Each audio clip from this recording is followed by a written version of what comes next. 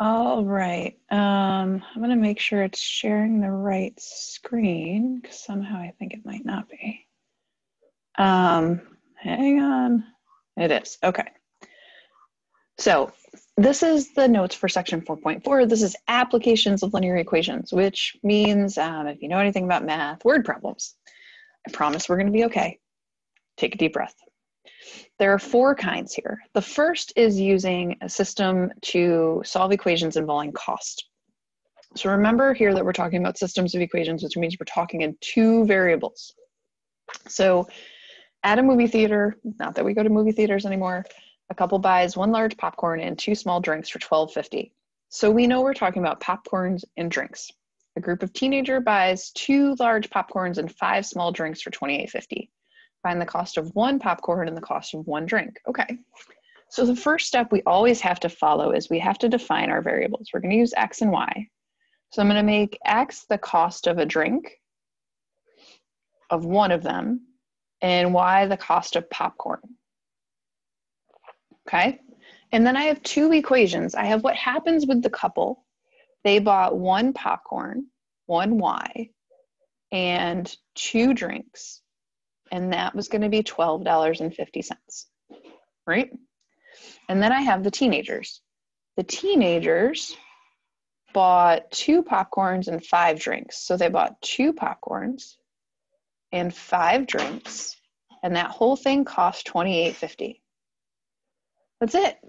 So now I have 2 equations in a system, and now I can solve them however it makes me happy to solve them. For me, I told you before, it's probably some sort of addition.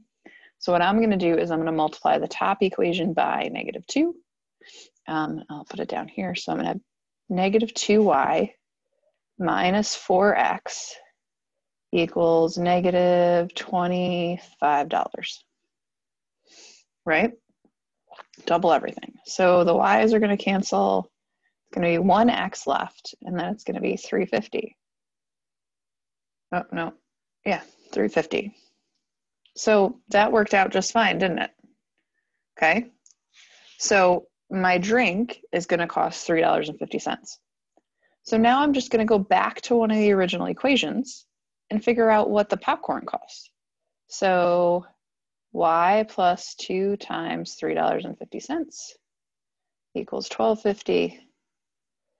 Y plus $7 equals $12.50. $12.50 minus $7. Y equals $5.50. Well, then the popcorn is $5.50. That's it. That's all there is to this. Okay, watch through it again if you need to. All right, so let's try another one. Lynn went to a fast food restaurant and spent $20. She got 4 hamburgers and 5 orders of French fries. The next day, Ricardo went to the same restaurant and got 10 hamburgers and 7 orders of French fries for $41.20. Use the system to determine the cost of a burger and an order of French fries. So we're going to do the same thing.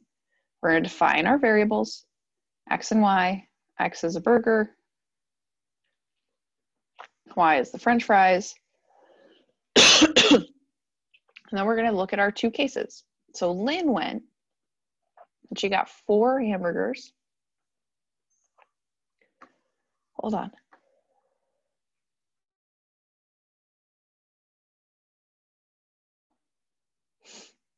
And 5 orders of fries. And she spent $20. Okay, Ricardo went the next day, and they didn't change the prices. He bought 10 hamburgers plus 7 orders of French fries, and he spent $41.20. Okay, once again, I have a system. I can solve it with whatever style I want, but for me, I think it makes more sense to use addition here. There's no variable without a coefficient. I don't really want to divide everything. That sounds miserable. So now I have to think about how I want to do that. I could, let's see, I could turn both the 4 and the 10 into 20s. Okay, so I'm going to multiply the top one by -5 and the bottom one by 2. So then I'll rewrite. So I'm going to have -20x minus 25y equals minus $100. Now on the bottom, I'm going to have 10x plus 14y equals $81.20. Okay, so combined stuff of 82.40. I forgot to actually double it. All right, on the bottom I'm gonna get, let's see. Oh, I forgot to double that too. Good gravy. 20x plus 14y equals 82.40. X's cancel. That leaves me with 9y equals $18.60. Divide by 9. Y is going to be $2.07. Is it? 1860. What did I do with my calculator? That doesn't make sense, does it? 1860 divided by 9. No, it does. $2 and about 7 cents, give or take. So hamburger, let's see, French fries are 207. So then we can go back in and solve. So go to an original equation, 4x plus 5 times 207 equals $20. Let's see, 4x plus 1035 equals 20. Minus that 1035.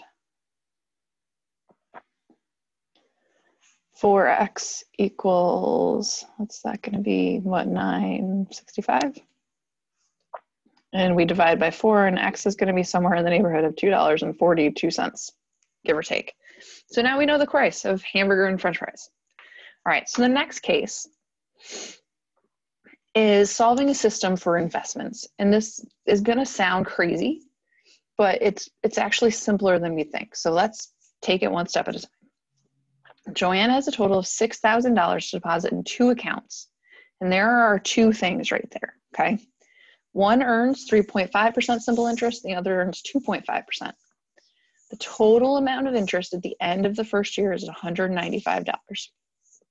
Find the amount in each account. So we have our 2 variables again. X is the first account, Y is the second. And this one is special for this because there's 2 things going on. First, she has those 2 accounts together make a total of $6,000. Those 2 accounts together also make a certain amount of interest, $195, but it's based on the percentage of what's in the account.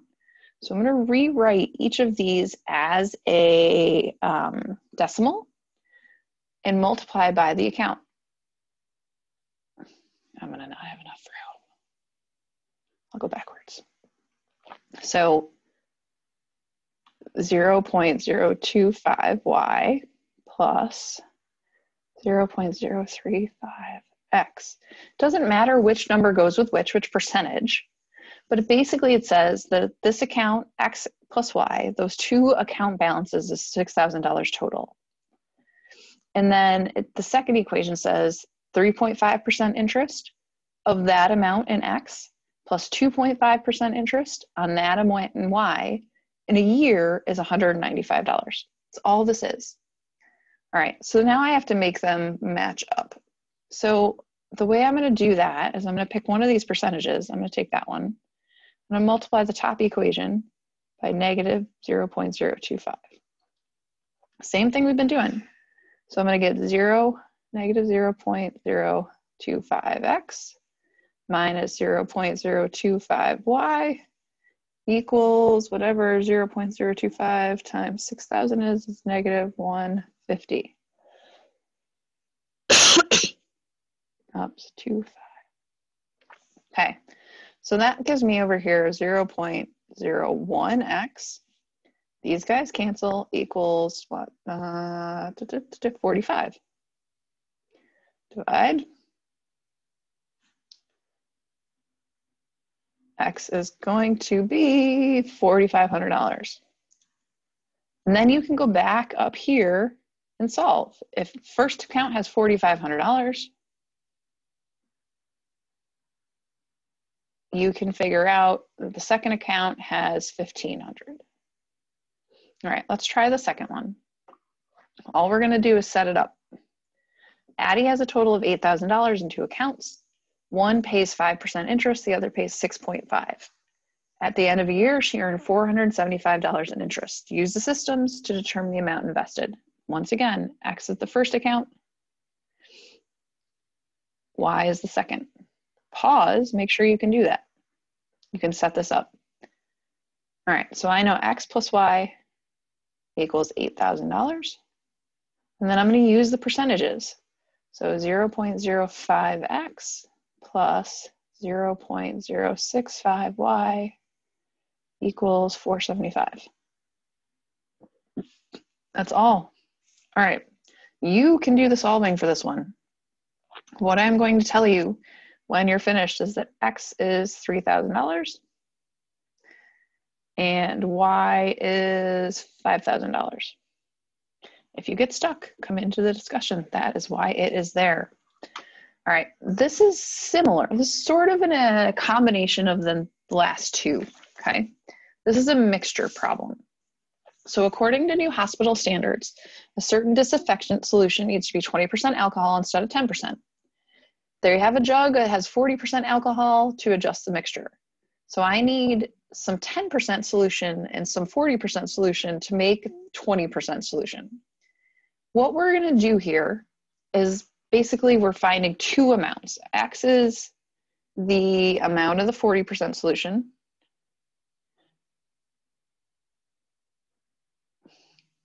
And Y is gonna be the amount of the 10% solution we need. Okay, basically I'm gonna use X plus Y to make 30 liters.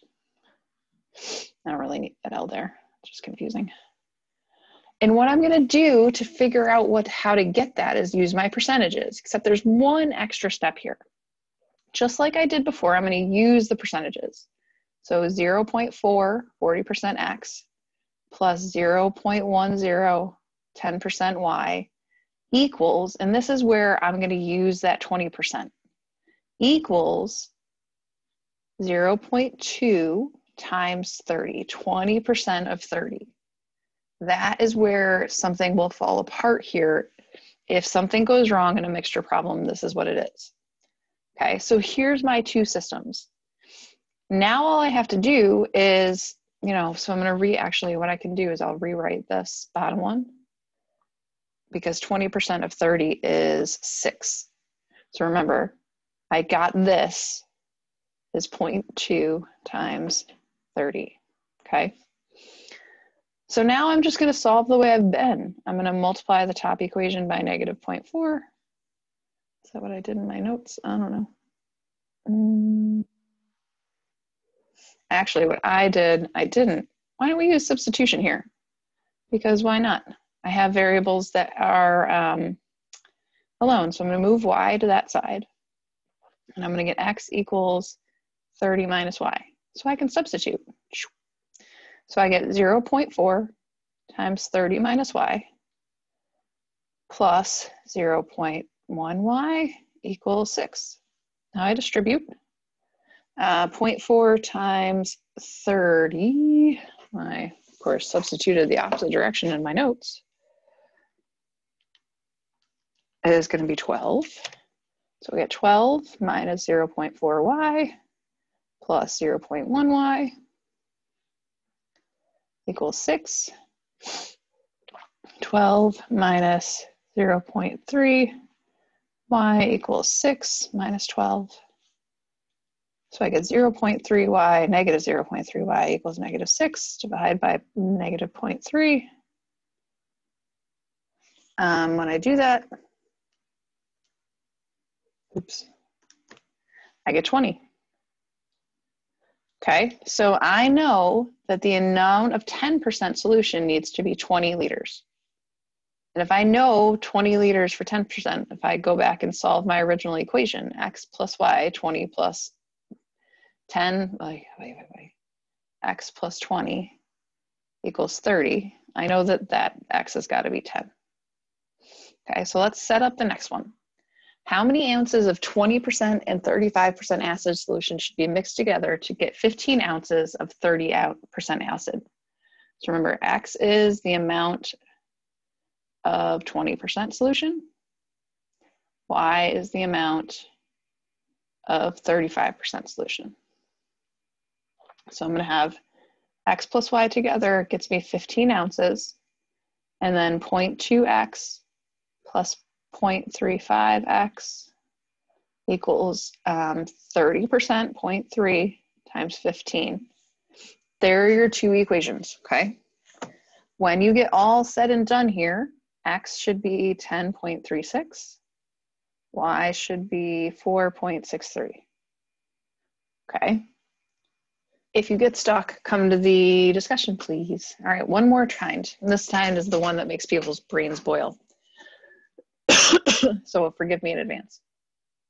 All right, so we have a plane, and it's traveling with the wind from Kansas City, Missouri to Denver, Colorado at a distance of 600 minutes and 2 hours.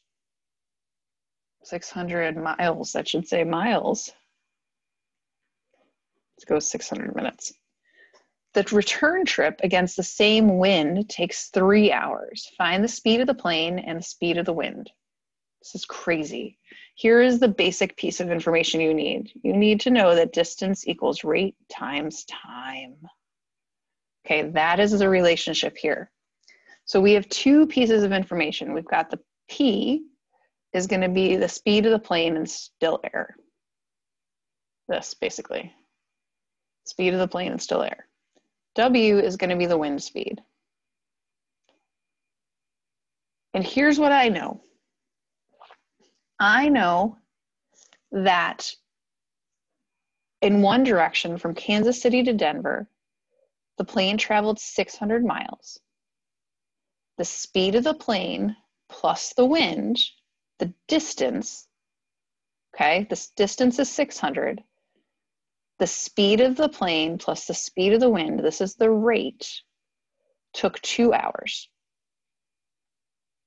Okay, distance equals rate, the speeds together, speed of the plane plus the wind, because it's traveling with the wind, so they added together and made them faster. Going the other way from Denver to Kansas City, same distance, right? But in the other direction, the plane was pushing against the wind. So the wind subtracted away its speed, and it took 3 hours. There's my two equations. If you don't understand, go back through and think about it again. So the distance equals the rate, the speed of the plane plus the speed of the wind, and how long it took them to get to Denver. Okay, 2 hours. On the way back, this is there, okay? This is trip A, and this is the return. On the way back, same distance, but the rate is the speed of the plane minus the speed of the wind. The speed of the wind is slowing it down, and it took 3 hours. All right, well, so now I just have to make all this work a little more neatly. So I can distribute. So I'm gonna change colors here. I'm actually gonna add a slide, do it on the next slide. So I've got 600 equals 2P plus 2W. I distributed the 2. And then I have 600 equals 3P plus 3W. Okay, so now I'm going to make an addition problem. I'm just going to multiply the top one by -3 and the bottom one by 2. That's all. So I get 6 up. Sorry, I don't need to multiply by -3. I forgot this should be a minus sign. Okay, so I have 600. Oh, I don't have. I multiply by 3. On the top, I have 1800 equals 6P plus 6W. On the bottom, I have 1200 equals 3P, nope, 6P. Good Lord. 6P minus 6W. Well, the W's cancel out, right? So I get 3000 equals 12P divided by 12. P is 250. So 250 miles an hour is the plane. And then we go back up and we put P into the original equation. 600 equals 2 times 250 plus 2W. So this is 500, 600 equals 500 plus 2W minus 500. So I get 100 equals 2W divided by 2, W equals 50. So the speed of the plane is 250 miles per hour. The speed of the wind is 50 miles an hour. All right, this is the last one. We're just going to write it out, and then you guys are going to try to solve it. Dan and Cheryl paddled their canoe 40 minutes and 5 hours with the current, so it's helping them, and 16 minutes and 8 hours against the current. Okay? So we want to find the current and the speed of the canoe in still water. This is current. We want the speed of the canoe.